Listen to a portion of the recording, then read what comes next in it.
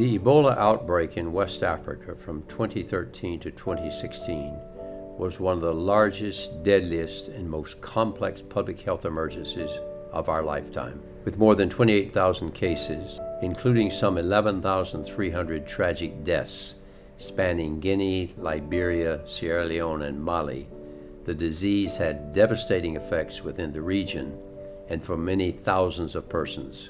Our staff from IOM, the UN Migration Agency, were on the front lines of the response to the deadly outbreak, at times putting their own lives at risk.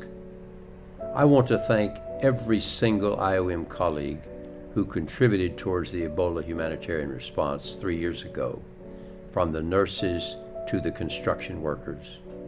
With 4 countries gripped by a devastating health and humanitarian crisis, our staff bravely stared down harm's way to focus on doing everything possible to save the lives of those affected and to support the communities to which they belonged. First of all, from setting up Ebola treatment units in Liberia, establishing standard operating procedures at international airports in Sierra Leone, Guinea, Liberia, and Mali, rehabilitating key border points in Côte d'Ivoire, training countless volunteers and health professionals in Sierra Leone. Your work truly made a difference.